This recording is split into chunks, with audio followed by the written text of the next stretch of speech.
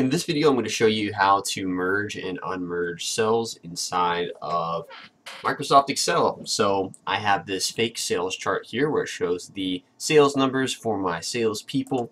And when I'm talking about merging cells, basically what I'm saying is that all of this up here, I want to be like one, right? So I don't want these 5 individual ones right here. I want all of these to be one. So what you're going to do is in the Home tab, right over here where it says Merge and Center, right?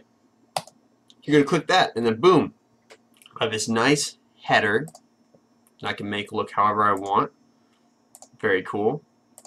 Put a little background on it, and that's what you do right there. So if you want to take that off, you're just going to click that again with all of those selected. Right? Now don't forget to merge all of them, right? Or to select all of them, I mean. And that is how you merge and unmerge cells inside of Microsoft Excel. I hope this helped. Thanks for watching.